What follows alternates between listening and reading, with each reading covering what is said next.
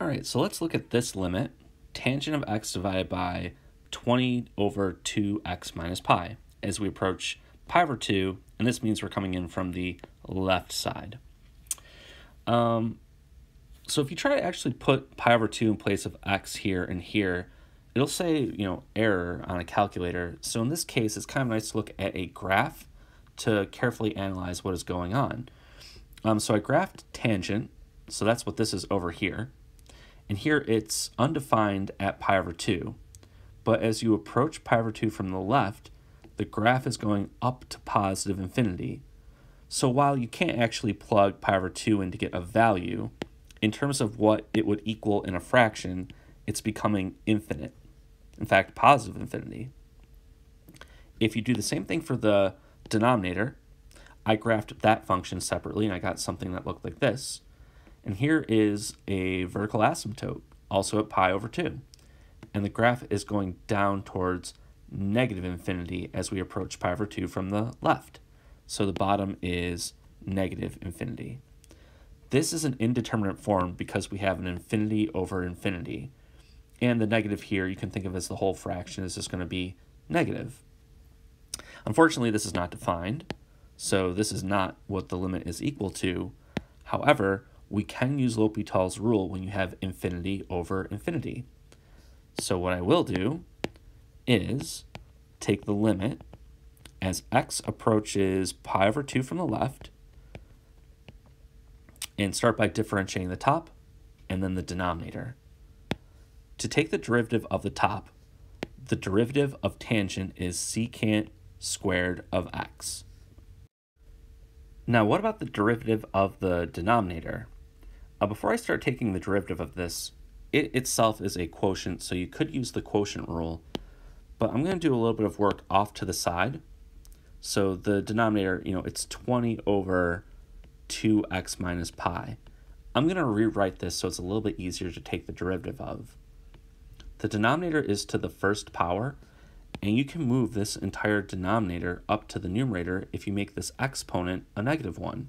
So that is, I'm not taking the derivative yet. I'm just rewriting the denominator itself so it's easier to take its derivative. To differentiate the bottom, I'm not going to go to here, but I'm going to take the derivative of this thing. What I would do is bring the negative 1 down front, multiply it to the 20, copy down the inside. I would subtract 1 from the exponent, but then by the chain rule, I'm going to multiply by the derivative of what is inside the parentheses. So putting that all together, I bring down the negative 1, it gives me negative 20. I copy down the inside. I subtract 1 from the exponent. I'll extend my fraction a little bit here. By the chain rule, I have to multiply by the derivative of just the 2x minus pi. The derivative of 2x is 2. The derivative of pi is 0.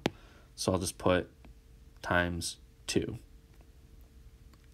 And it's kind of messy. I think I'll rewrite this where I'll multiply these numbers together and just kind of simplify this expression.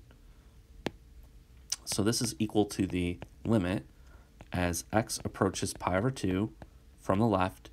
The numerator is secant squared of x, and the denominator is going to be negative 40, and then we have 2x minus pi to the negative 2.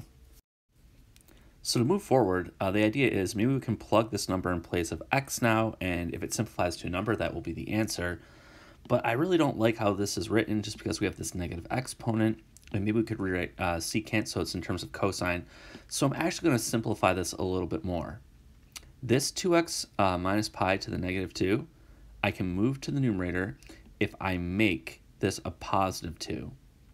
And secant is 1 over cosine, so that's really 1 over cosine squared. That means we can put a cosine into the denominator. This negative 40 isn't going anywhere, so this is going to be my next step. We have the limit as x approaches pi over 2 from the left, so the negative 40 stays in the denominator.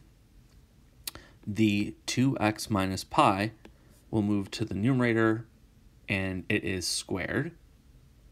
And in the denominator, I'm going to put a cosine squared of x. And the reason for that was this is really 1 over cosine squared. So that cosine squared ends up in the denominator. Okay, so now if I put pi over 2 in place of the x's, well, the numerator is going to be 0 because this term becomes 0. And cosine of pi over 2 is 0, so your denominator is 0 as well. So this is another situation where we can't plug in the number, but we can use L'Hopital's rule again. So let's do that. I'm going to take this expression, I'm going to differentiate the numerator and the denominator, and see what that gives us. All right, so we get the limit as x approaches pi over 2 from the left. If I differentiate the numerator, I get 2 times 2x minus pi to the first, and then I multiply by 2 by the chain rule. In the denominator, I want to be a little bit careful here. When you have cosine squared, I mean, we're really saying we have cosine of x to the power of 2. So, we'll bring down a 2, we'll copy down a cosine of x, and by the chain rule, we're going to multiply by the derivative of cosine, which is negative sine. Putting that idea here, when we bring down the 2, it's going to multiply to the negative 40 to give us negative 80. We'll then have cosine of x to the first, but then we have to multiply by negative sine. And if we simplify this, this is the limit as x approaches pi over 2 from the left. And in the numerator, I can multiply the 2's together to get a 4. And then we have 2x minus pi, and that's to the first. In the denominator, we have a negative and a negative, so it's really a positive 80. So I'll just put 80. And I'll write this as, well, it's really cosine times sine. I'm going to write that as sine of x times cosine of x. And here we can cancel that factor of 4. 4 goes into itself once, and it goes into 80 20 times. We don't need these parentheses anymore, and I'll copy this simplified form down on the next slide. Long way to go for this one, and we're definitely getting there. So again, here we're at the situation where, like, all right, maybe we can put pi over 2 in place of x, and then we'll get a number, and that will be our answer.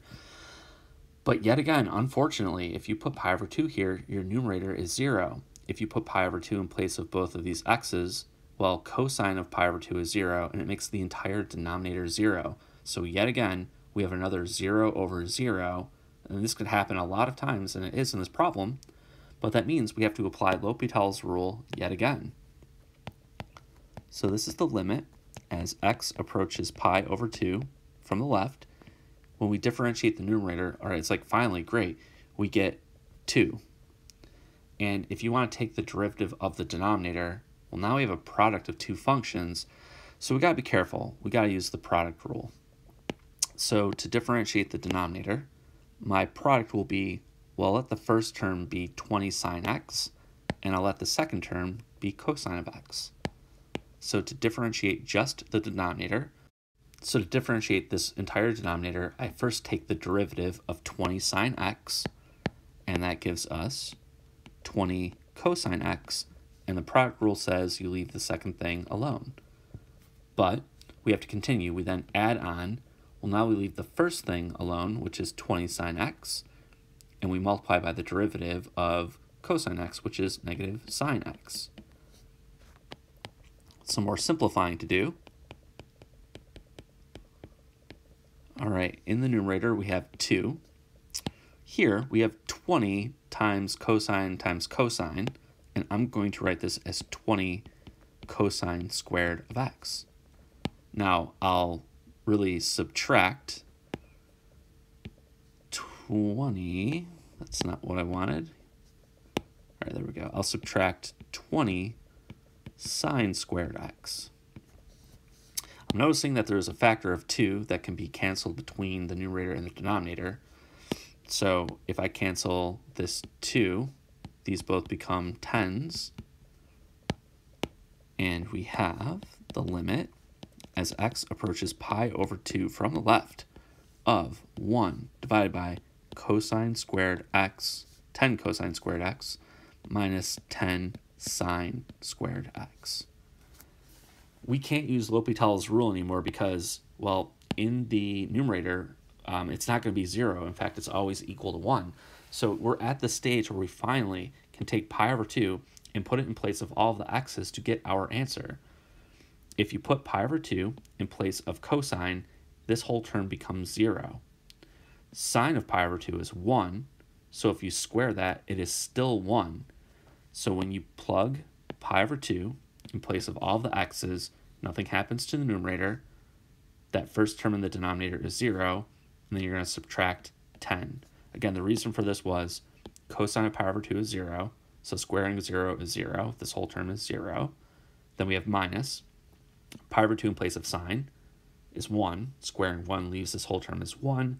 Therefore, we have just a 10 here. And of course, we would probably write this as negative 1 over 10.